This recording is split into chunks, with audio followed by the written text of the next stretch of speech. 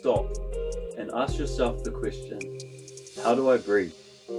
It's something we do unconsciously every single day, but are you aware of the full breath and what muscles are incorporated in that full breath? Each stage of that full breath and how we can access the full capacity of our lungs.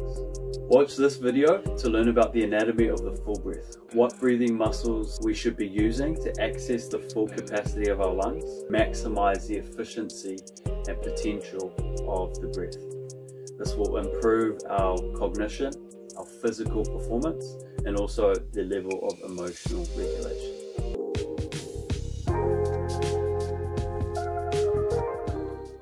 Adam from Ananda here.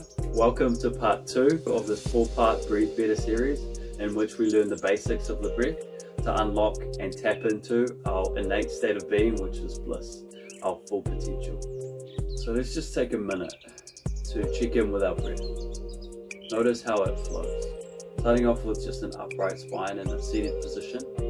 Check in with your breath, closing your mouth and inhaling through the nose. And just notice how that breath flows into your body and where it goes. Is it going into your chest? Do you feel any movements in your rib cage or belly as you breathe? Don't try and control the breath, just witness and do a bit of a breath audit. Just to notice how your breath flows naturally right now. There's 3 stages to a full breath. Stage 1 is the diaphragmatic breath. The diaphragmatic breath refers to a breathing muscle, which is the core of any respiratory system. It's based on this breathing muscle. The diaphragm is a thin sheet of muscle that sits in behind the base of the rib cage at the bottom here. And as we inhale, this diaphragm contracts downwards, which pushes our belly slightly outwards. So take a moment to connect with your belly. Inhale to fill your belly slightly. Exhale, feel it fall back in towards your spine. And just notice how that feels. No break in between the inhale or the exhale. And just feel that breath flow from inhale to exhale. The second stage of this full breath is the thoracic breath. So this refers to the breath that moves through our rib cage in the middle of our torso.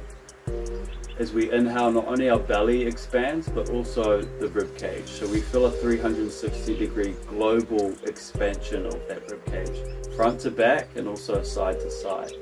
Not hunching our shoulders or raising them up, feeling that expansion out to the sides of our body. We'll begin with an exhale together all the way out. Inhale, belly, and then into the rib cage. And just let go. And flow from breath to breath, expanding belly, rib cage, and feeling a little bit more expansion on each breath. Part 3 is the clavicular breath, where we breathe from the belly, through the rib cage, up into the top of the chest. It's just like a stretch, so with the first rep, might not be able to reach the top of your chest. With each rep comes a little bit more space. So we'll start off together, erect spine, full exhale all the way out.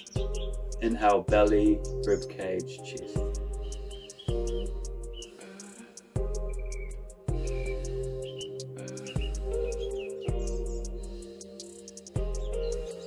Notice how you're not hunching your shoulders, you're just breathing into that top part of the chest.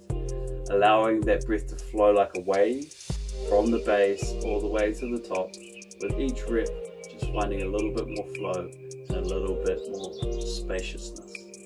By allowing this full breath to become the automatic way that we breathe, we're going to optimize gas exchange, which means we require less effort per breath for an increased benefit.